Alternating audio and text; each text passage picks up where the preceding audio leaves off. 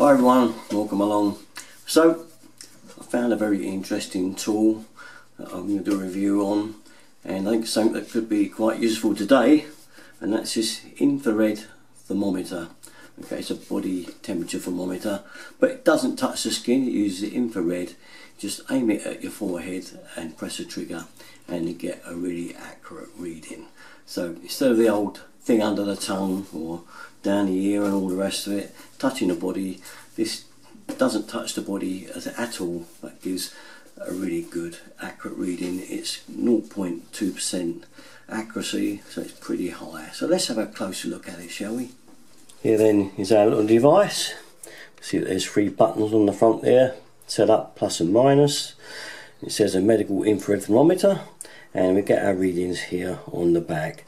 2 little batteries go in the bottom there. Just slide that back, and it's 2 batteries. They're AAA ones, the little small ones, and we're set ready to go. So quick run through of this specs of the thing. Okay, it goes off with an alarm if the temperature is above 37.8 C. It's got an automatic shut off, so after 30 seconds it just goes off. There's no on off button. And it has 16 data sets, so you can take 16 set temperatures and you'll have a kind of a date of what the temperature was on those particular settings. So you've got 16 of those you can store. As I said earlier, the error is between 0.2 degrees C. It's pretty high.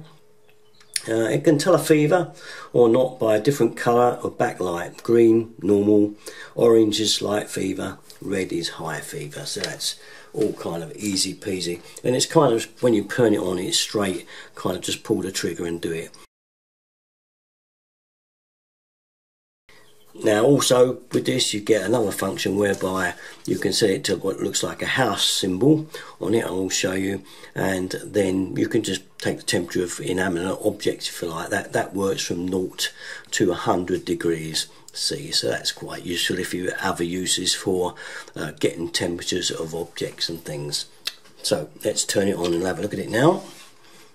Right, then we just turn it on, pull the trigger here. As soon as you do that, your screen is alight there. There's the last reading. But to do a reading, you literally just pull the trigger, make sure it is on the smiley face and on the temperature setting, which we can check on the back of here by pushing the button. There's the house symbol. That's the one for inanimate objects. It'll always come on the one that isn't, so you can get a temperature reading straight away. Alright, so there we are, back to the smiley face. That's the symbol we want for temperature reading. So let's go and do Jan now, shall we? Okay, right, so Jan's here in the wood at the back and a bit of cane. We'll just do a quick setting, and here we go, and we got one. Right, that's it. Let's go and have a look at this. As you can see, oh, I can't see, the sun's in the lens. That's better. As you can see, 34.6 degrees C is Jan's temperature there, and she's green, which means pretty good. She's all okay. And it goes off after 30 seconds. There you go, done. I'll just aim it in the mirror there so you can see what's going on at the forehead, and away we go, dink. And my temperature reading is 35.6. Yeah, pretty good. That's okay. With like a little smiley face there, the roof, everything is fine. So lots of things you can do. As I say, you can set it to inanimate objects. You just turn it on and push F2, and you should be able to read. You'll see a little house come up like that there. See it on C. That means now we can do inanimate objects. Just fire at anything and get a temperature of it. So I'll tell you what, I'll open the freezer door. Cold ice creams. Click. Reading. Well, it's actually reading 11.2. It's a bit of a job to see with this camera. There it is, 11.2 C. So, sun's been on the hot draining board. Let's give it a go. And what have we got there? Wow, there we are. Bit of a temperature difference, isn't it? 27.6, and the draining board is quite hot where the sun's been on it. So handy if you want that thing, but mainly what this gadget is about is obviously using it as a thermometer that doesn't touch the body. Well, there we are. That's this latest bit of equipment here. Quite like it. Come in handy for other uses, as I say, which is quite good, isn't it, as well?